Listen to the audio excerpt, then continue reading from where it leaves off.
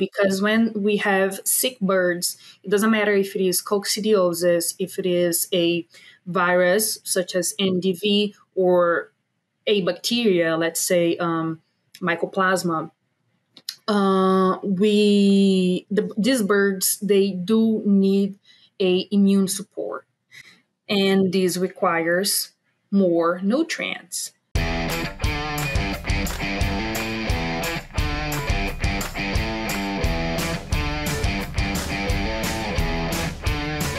All right. Hello, everyone. Welcome to another episode of the Poultry Nutrition Blackbelt Podcast, where we discuss the latest in poultry nutrition research and industry trends in approximately 10 minutes or less.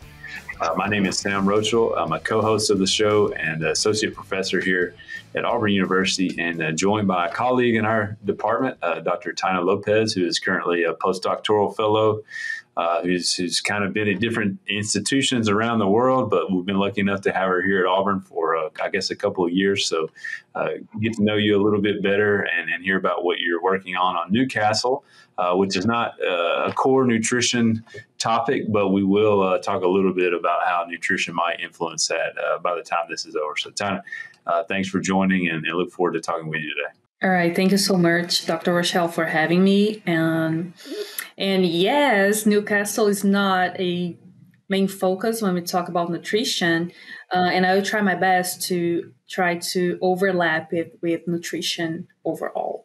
Sure. Yeah. So just to start us out with, can you talk a little bit about just Newcastle disease in general, reorient the audience and talk about, how it progresses and how we currently try to control it? Yeah. So Newcastle is a virus. Now talking about the more virology part, that is kind of boring, but to some. But it is a paramyxovirus virus, and there is a lot of serotypes that exist for this virus that can affect birds. But when we talk about Newcastle disease, we're talking about the serotype 1. So if you heard about avian orthoavulavirus 1, that's Newcastle disease. So there are other classifications too, such as pathotypes. What is the pathotype is classified in 4 different pathotypes based on the intracerebral pathogenicity index. So what does that mean? It means that we have types of NDV that are asymptomatic and enteric. So you don't have any symptoms. You have the lentogenic ones. They are that can cause respiratory disease. So in Navy young birds, and it can be caused by vaccines. So, for example, if you deliver a live vaccine such as La Sota to 1-day-old chicks, they can have a vaccinal turnover, a vaccine response with symptoms, okay? But overall, it's not a big problem. The mesogenic one, it causes mortality like low or no mortality. So it's also not a big problem. And then we have the velogenic. They are the ones that can cause depression. So you have a decrease in the production, like laying eggs or even broilers not gaining weight. Air gasping. You can have diarrhea, hemorrhage. So and the most classical ones are the neural symptoms. So birds with paralysis in one wing or one leg only. So those birds end up dying because they can walk and they can reach water and feed. That happens mainly with younger birds, while you can have in the, let's say, especially backyard flocks that you don't have all in, all out, that you have birds mixed, different ages mixed, then you will have the young ones having those symptoms, while the old ones are perfectly fine or just having like diarrhea, something like that. Yeah. Okay. So those are the main symptoms, and it can be confounded with avian flu, with metapneumovirus, with bronchitis. So it is important to understand that more than the symptoms, we do have to work with diagnostic tests such as ELISA, PCR, or hemagglutination inhibition assays. Okay, so as far as I know, your research is not primarily around nutrition, but where is your research specifically? What gaps are you trying to address in this problem of Newcastle's right now? So the gap that we are trying to fill right now is because when we vaccinate the birds and they later get infected by NDV, by a field strain, the vaccination somehow protects them from showing symptoms and dying, but it does not prevent the viral shedding. So that is the gap we are trying to at least gather information so it can improve vaccine production. And we do this by trying to identify the immune gene expression profile after we vaccinate the birds with different types of NDV vaccines, with different vaccination programs, and see where are the main differences and the main overlaps.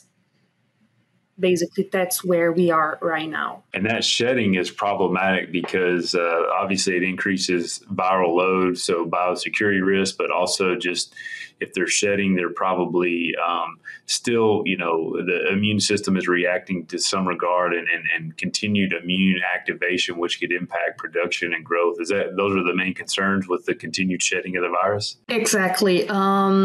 If the birds share the virus, besides you having these production problems that you don't want, if a commercial house, a commercial farm gets NDV, then it needs to be reported right away, and then it will be locked out. And then the main problem is because then you have economic losses.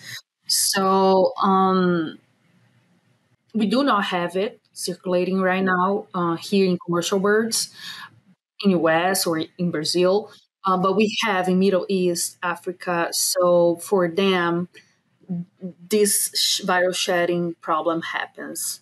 For us here in the US, it's more for game birds, such as we see in California. Very good. So where do you see the future of research on the immunization piece? How do you think things might change to help control this better? Good question, Sam. Right now, I think, especially after COVID, we are having a huge advance in vaccine technologies, such as for COVID, we have the mRNA vaccines. That is not something that happens right now with Newcastle disease. And as we mentioned earlier, it is a topic that is really in close to basic research right now. But I really hope that we can find key markers. By markers, I mean genes that are later transformed in proteins that can at least be used to mark immunity in birds. Yeah. So maybe through a rapid test, but I see the things that we are working right now, I see more being applied as a R&D side. Okay. Yeah. To improve vaccines' ability to cause, to challenge the immune system and cause a better response. Proven on the farm, trusted on the plate, let our technologies help make your production goals a reality. Learn from the experts how carbohydrates can improve nutrient utilization, gut health technologies differ by type, and how liquid smoke can light your bird performance on fire. Carry isn't just leading in animal agriculture, we're innovating it. So certainly opportunities for different and more advanced technologies on the vaccine side. And then, from my perspective, again, as a nutritionist, always thinking how we can manipulate this. And this is something that you thought about. We know that the nutritional needs of the immune system are often a little bit different than that for growth and production. There's specific nutrients we can change to try to modulate that a little bit. Can you talk a little bit about that? For sure, Sam. And that's why we do have different nutritional recommendations depending on the fund. If we go to NRC, for example, they require a very low amount of vitamin D, for example, for birds. And then if we go to a genetic house broiler manual, they recommend a huge amount. Why? Because when we have sick birds, it doesn't matter if it is coccidiosis, if it is a virus such as NDV or a bacteria, let's say mycoplasma. These birds, they do need a immune support, and this requires more nutrients. And why am I citing vitamin D? Because vitamin D has its classical function that is like calcium, phosphorus absorption in the small intestines to support bone health. But indirectly, when you support bone health, you're supporting bone marrow. That is the heart of the adaptive immunity. So the nutrition and immunology overlaps right there at vitamin D because directly talking about how vitamin D acts on immunity, some immune cells like monocytes, they do have vitamin D receptors. And when those vitamin D receptors are activated, those monocytes, they can transform into T cells.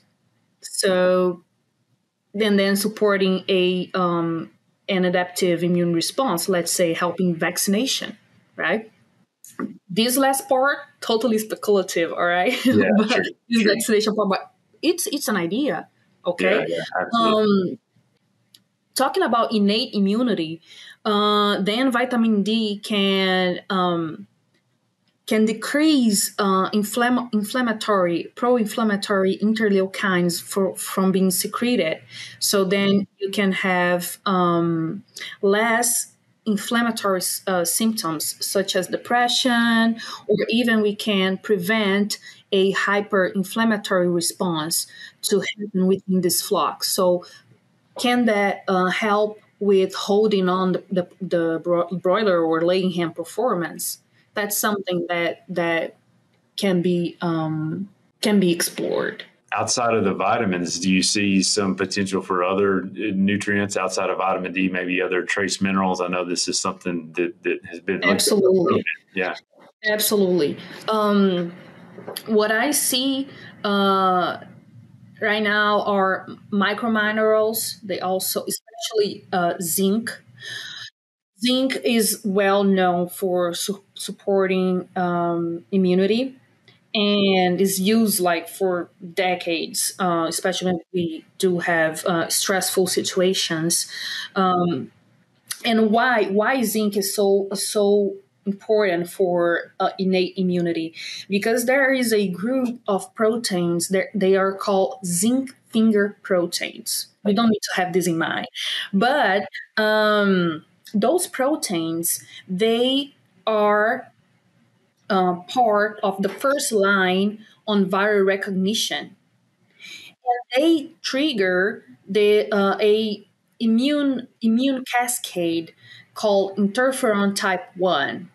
And this cascade ends up producing proteins that have direct antiviral actions. So in that sense, zinc is so important for health birds.